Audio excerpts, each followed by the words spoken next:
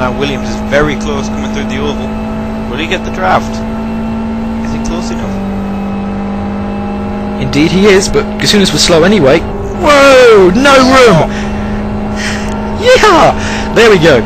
So yeah, Williams had to stamp on the brakes, and they're still side by side. Gasiunas not giving much room, but again, oh, Williams nearly losing it on the inside there. Bit of lag.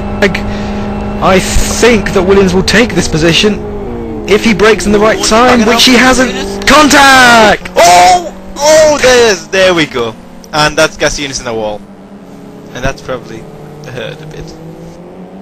Gasiunas is back on, but did Gasiunas do that himself, or did Williams give him a twib? No, there was 2 bits of contact. There was a bit of contact on the left rear, and then a bit of contact as Gasiunas spun a bit more, and contact in the middle left as well. So could be investigated, but I think they just didn't give each other enough room racing incident, I'd imagine.